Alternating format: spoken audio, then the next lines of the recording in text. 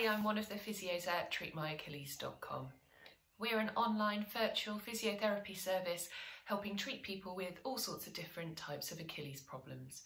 We can help you rehabilitate after an Achilles tendinopathy or tendinitis, or we can help you with problems after a tear or a rupture.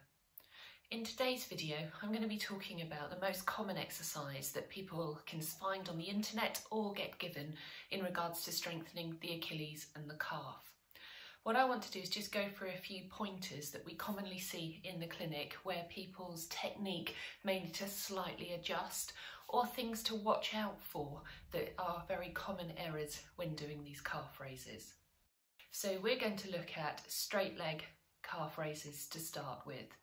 I've got a step and I'm also going to show you on the floor because the principles are the same. What we're looking for is quality.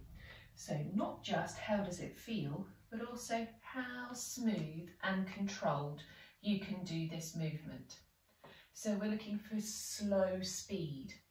And the speed is something, again, that your physio may be able to give you differing speeds depending on what you're doing, whether you're going up and down or whether you're biasing the way down.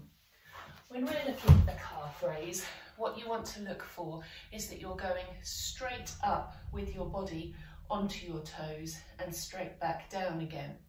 Common things we see is people coming forward and using momentum from their body to get them up, or using something like a chair or a table or something in front of them to push down on to lift themselves up.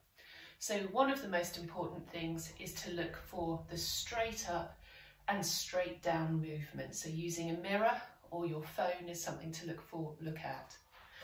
If we're looking at single leg work, that single leg, we also want to have a look at what you're doing with the rest of your body.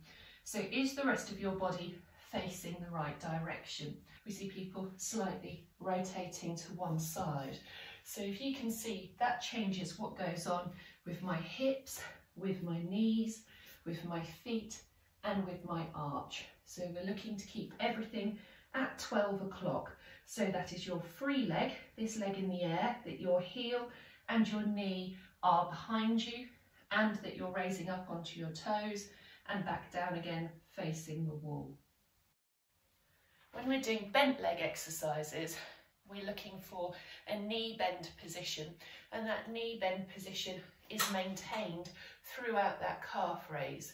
Again, quite commonly, we see people going up and coming down using the quad and the knee to bend and straighten. So it's keeping that knee bent and using that calf muscle to move.